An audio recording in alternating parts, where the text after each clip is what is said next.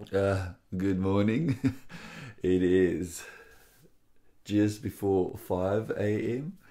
And although this whole rewiring of the brain doesn't take a lot of effort in the sense of practice, it does take some discipline. And that is to make sure that you spend time on reprogramming your thinking. And maybe when I wake up, I'll come back and explain why I'm doing this early in the morning. It is something to do with my brain frequency, but it's the best time of the day to start the reprogramming now. So just give me a minute or two, and I'll get back to you.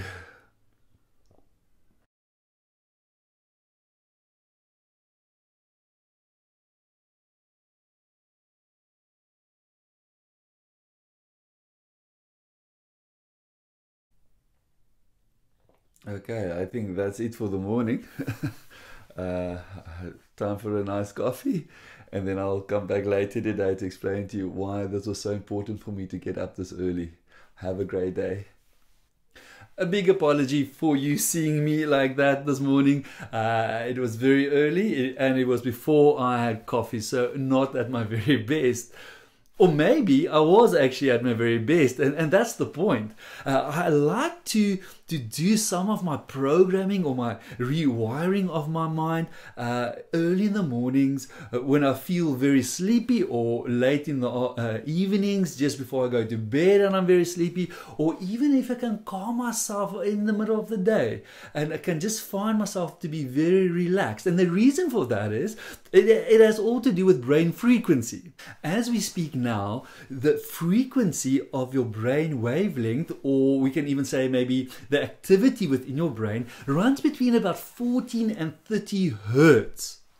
And we call this the beta stage, all right? So you are very conscious, you are very aware, and normally with this kind of brain frequency, you can become very critical of things because you reason well within this frequency range. The moment when you hit that aha moment, like, oh, I just got it, that we will call a gamma frequency, and that's around about 40 hertz. Now, in this very critical way of thinking, it's often difficult to get our minds to take information, and sometimes ridiculous information, or something that consciously sounds ridiculous. I mean, people say it is impossible to ride this, I can't even say bicycle, my mind doesn't want to go there anymore, this machine, the Cyclops. And so in a very conscious kind of thinking or high frequency, brain frequency, I'm very critical now about it. Like, really, can I do it? Or how would nobody else, I'm Mythbusters tested, and so I'm critical about it. But if I can get my brain frequency down from the 14 to 30 range to between 14 and 8, that space we call the alpha state. Now, within the alpha state, you stop reasoning so much. It is normally that stage just as you wake up, you still dreaming and you kind of waking up, or just as you fall asleep. In that stage, you are still very conscious, but not as critical with your thinking. And that is the sweet spot for reprogramming your thinking. So between 8 and 4 hertz would be the early stages of your sleeping, and that's they call it your theta stage. And then below 4 hertz is a very deep sleep. So if your brain frequency slows down to 4 hertz, very deep sleep, and then obviously when you reach 0 hertz, you're dead. So never go down to 0. But the best space to find yourself where you can do your own kind of programming would be between 14 and 8 hertz, and you can just get yourself there through getting very relaxed. So for centuries, people will meditate themselves into this trance-like state. Now, all that is they're just dropping their brain frequency, and that is a very cool place to do some rewiring. So if you do have meditative techniques or whatever, that is cool. Now, a lot of people meditate to empty their minds. I would suggest don't empty your mind.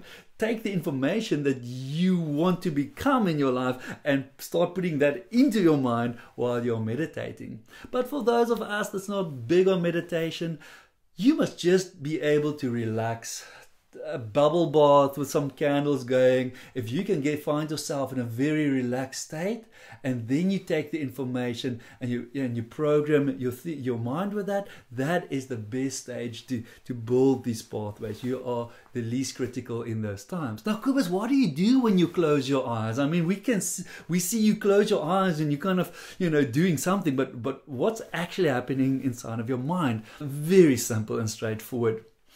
What I do is I see myself in the first person doing the thing that I want to do. I also make sure that while I can see myself doing that I speak to myself in a very specific way, and most importantly, that I feel something. I draw emotion in there as well. Now, let me just pause there and explain in first person, third person. You are a genius, and your brain is clever enough to know that when I see myself, in other words, I spectate myself doing something, in other words, in the third person, your brain will go like, that's not real, that can't be you.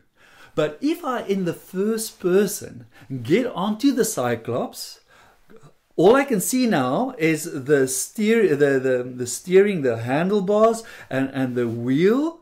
And now I can see my hands on it. And now if I do this, I see the wheel going that way and the wheel is going that way. And now I'm going to lift my eyes. I'm looking around. I'm actually in a parking lot. That's where I am. I can look down again. The handlebars are moving. I'm looking up again. I'm kind of feeling slightly anxious because I want to do this now. And now I'm putting my foot on the pedal, but remember, I can't see my foot in the pedal. It's just a feeling currently.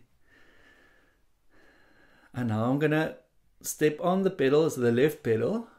I'm going to step on it and I'm going to see how I just move forward. That's what I'm doing. So whenever I'm closing my eyes and really visualizing myself doing this, I'm trying to see what would this look like when I'm doing this.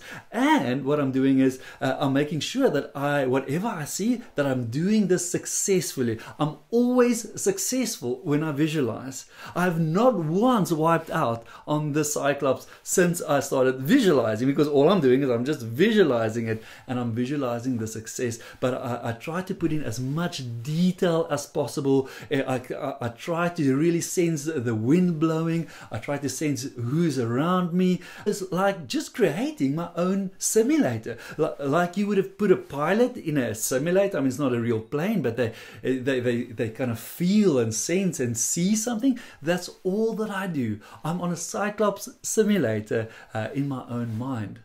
So if you don't mind, I really want to get into the simulator and really just feel and experience riding the Cyclops.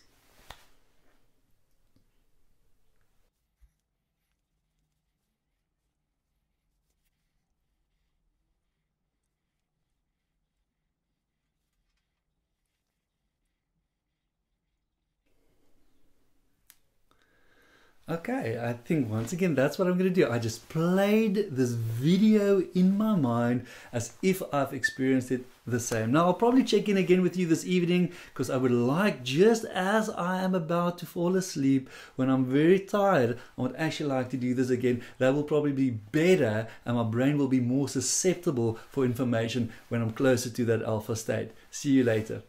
Well, it is just before 11 p.m. and I'm very sleepy, I'm tired, I want to go to bed, and this is the ideal time now to do this rewiring thing, because my brain frequency is dropping. I even lit a candle because this helps me to really calm myself, and it's got an awesome smell. So it just puts me in a very relaxed mode, and all I'm going to do now is I'm going to get myself onto the Cyclops.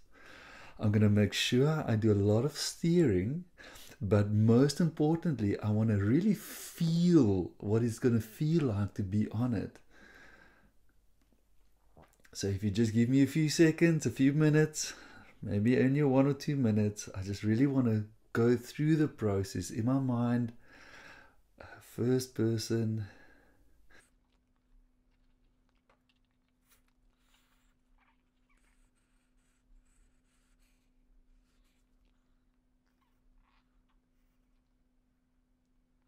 I feel so self-aware doing this.